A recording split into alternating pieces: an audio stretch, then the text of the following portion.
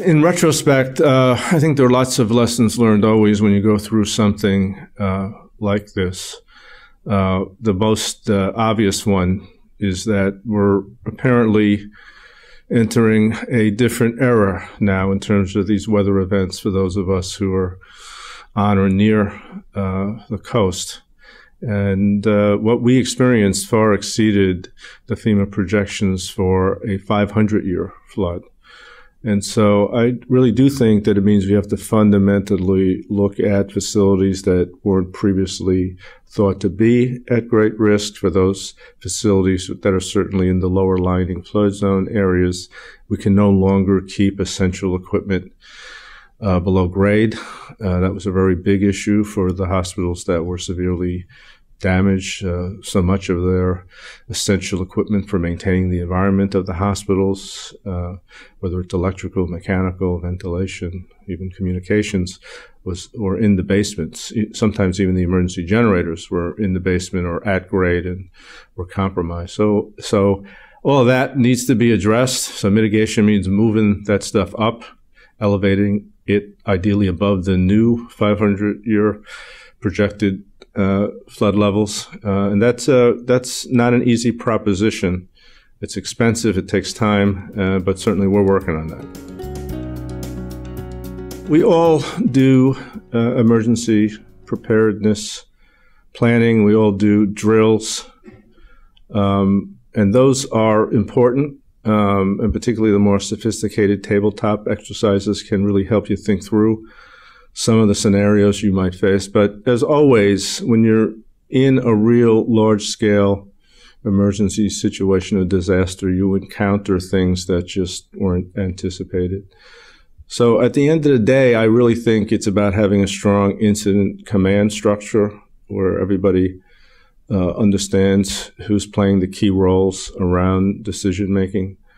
And I think it's also, at the end of the day, important to ensure, and this applies to everything we're doing on the clinical side as well, that we have strong team building in our hospitals, because some of what plays out is a test of the cohesiveness of staff at all levels under very stressful situations. Can they really communicate well? Can they collaborate well? And I think that's a benefit of doing some of that team building that we want on the clinical side as well.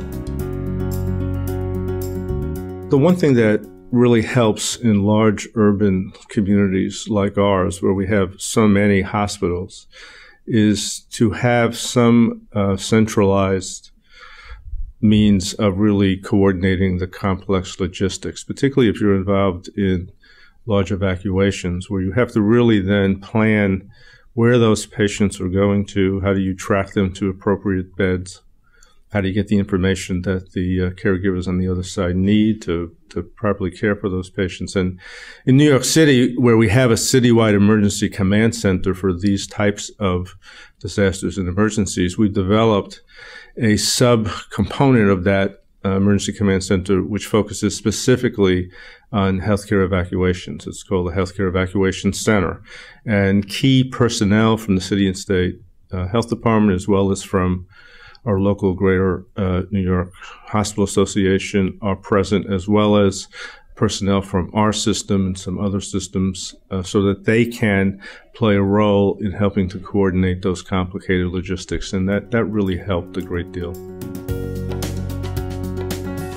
One of the key challenges in a disaster like this is communication. No matter how much you do to try to be prepared to communicate, once the cell towers go down, once you find that your normal analog telephone lines may be failing, and even voice over IP can get overloaded or just not be sufficient. So you want to have as much redundancy as possible. We're even thinking about now satellite phones, because it is so key to be able to have intra-facility communication, inter-facility communication, and of course communication with the public and your patients. So that's really incredibly important and something that we're very focused on for the next time around.